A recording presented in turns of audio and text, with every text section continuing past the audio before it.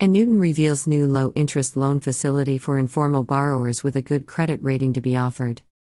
Thai government to the rescue. Deputy Prime Minister Anutin announces low-interest loans up to 50,000 for good credit borrowers outside the formal system. It comes amid rising concern for the safety of lenders as a top committee aims to curb informal debt, offering relief and legal protection to all parties. Amid increasing anxiety about the extent of informal debt in the kingdom as creditor numbers seeking help rise inexorably, Minister of the Interior and Deputy Prime Minister Anutin Charnvirakul this week announced a new low-interest loan facility with amounts up to 50,000 made available to borrowers with good credit at a competitive interest rate of 0.75% per month. It comes with rising concern for the protection of lenders. The government, following reports of violence and intimidation, committed itself to afford protection to both sides of the country's chronic household debt problem. Deputy Prime Minister and Minister of the Interior Anutin Charnvirakul. The Bamjathai Party leader chairs the government committee pursuing a solution to the country's chronic household debt problems. This week, he announced a new loan facility for borrowers with good credit ratings.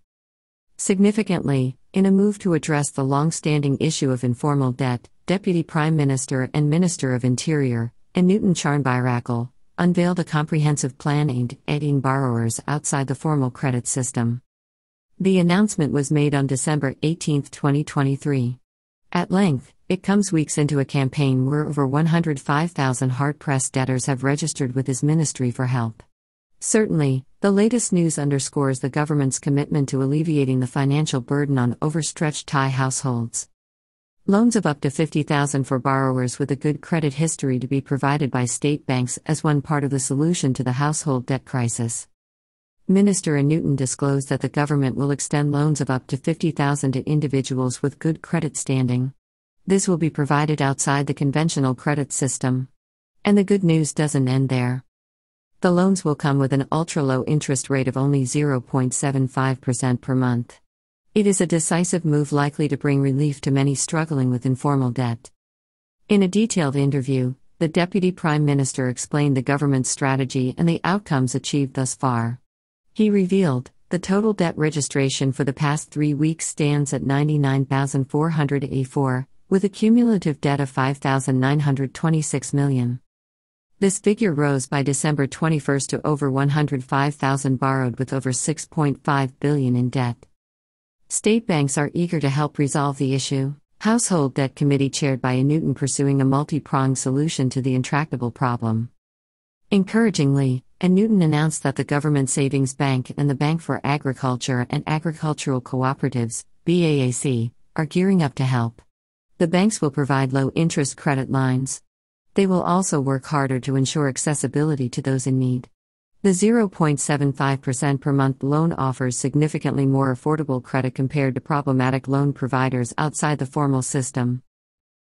This initiative comes as part of a broader effort to address the informal debt crisis. The government recently established an informal debt management committee. Mr. Anutin, who chairs it, emphasized the need for a multi-pronged approach. He disclosed, the meeting resolved to appoint a subcommittee to oversee the resolution of informal debt problems, with the permanent secretary of the Ministry of Interior as chairman. At this point, the committee has identified 3 key areas to tackle the informal debt problem: debt reconciliation, law enforcement, and financial assistance. Concern for lenders with reports of violence. Government assures that their rights and contract entitlements will also be protected in the new campaign. Presently, the minister assured citizens that protective measures are in place, stating, "Please be assured that both sides will receive protection from the state. There will be no threats or physical harm to property." In effect, the current campaign has raised disturbing questions about the rights of debtors. Some creditors, buoyed by official concern for their plight, have begun to reject their financial obligations. In addition to fears of moral hazard, this is also a threat to law and order. In the meantime, there are credible reports of an aggressive attitude from creditors and instances of violence. The government is anxious to assure lenders that authorities will also safeguard their legal and contractual rights. Law enforcement, led by the Royal Thai Police, will actively engage with administrative officials to safeguard the rights of debtors. Anutin vows to act against illegal practices. Loans with interest rates in excess of 15% per annum are illegal and could be simply voided under the law. On the other hand, the government will curb any illegal practices.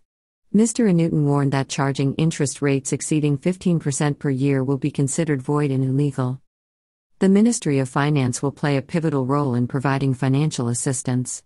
The Government Savings Bank and Bank for Agriculture and Agricultural Cooperatives, BAAC, will offer credit lines with favorable terms.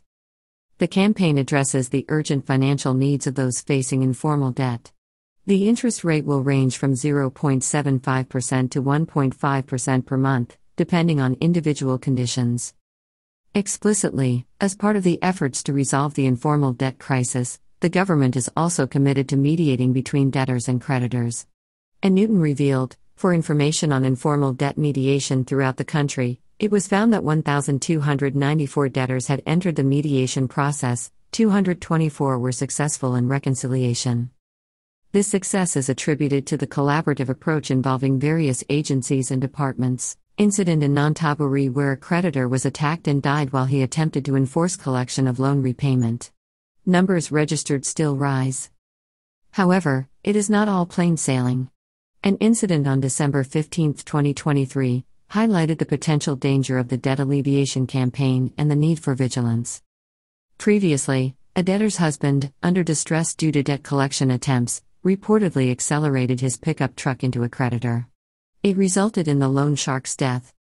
The incident took place in Nonthaburi province.